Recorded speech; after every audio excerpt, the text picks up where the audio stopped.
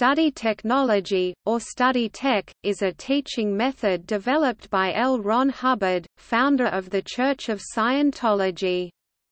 Study technology is used by Scientologists as part of their training, and is also promoted outside the Church by an affiliated corporation known as Applied Scholastics, which presents study tech as a secular, universally applicable method to enhance the comprehension of any student, studying any topic. However, the method has many critics, including former teachers, claiming that the technology and associated schools are intrinsically linked with religious aspects of Scientology, and that the methods are ineffective. Hubbard wrote in a Scientology policy letter in 1972 that, "Study tech is our primary bridge to society." Most study tech books include a 2-page biography of Hubbard that does not mention his role in creating Scientology. Religious scholar J. Gordon Melton said that Hubbard wrote the study tech materials to help people who joined Scientology with a low level of literacy, and that the materials are used within the Church of Scientology not to proselytize for the religion but to teach people how to read.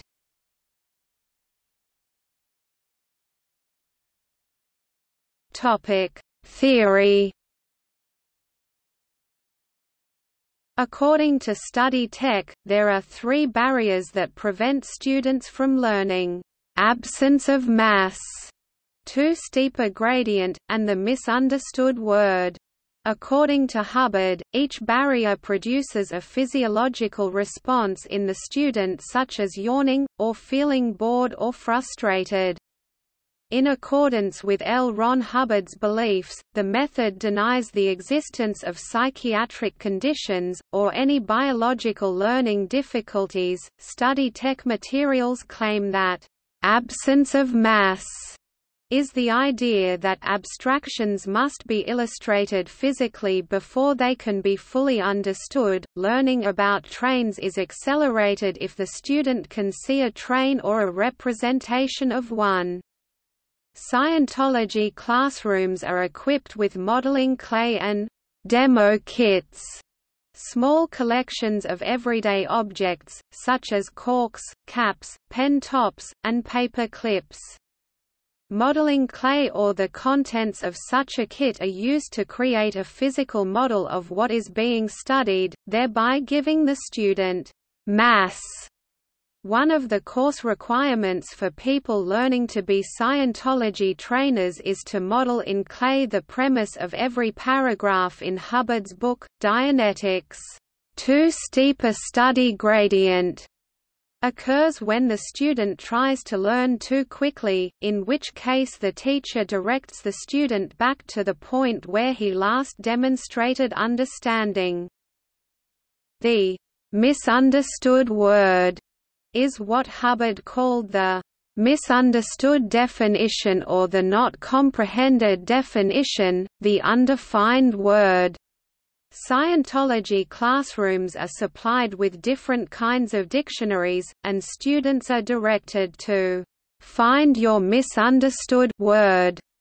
Yawning is taken as a physical sign that a student has misunderstood a word or concept. Study tech emphasizes the principle of word clearing, an activity in which readers are asked to look up the meaning of words that they do not understand, and in turn look up unfamiliar words within the word's definition.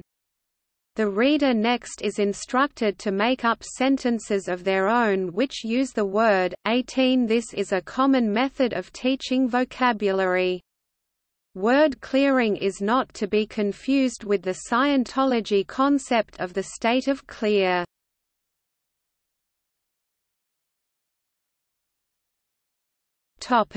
Application.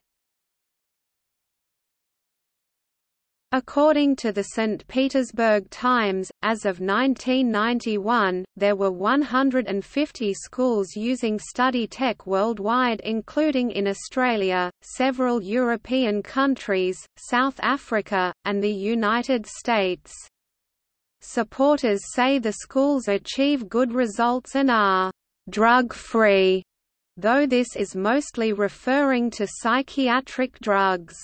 Several Florida study tech schools have been discredited for this hard-line anti-psychiatric approach. In the United States, the method is used by Delphi Schools, which runs a number of primary, middle, and secondary schools, and New Village Academy, a private school in Calabasas, California.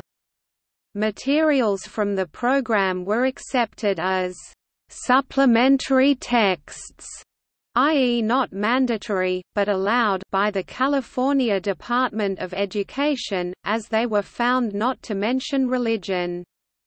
Before approval, minor modifications were required to include more women, people of color, and disabled people.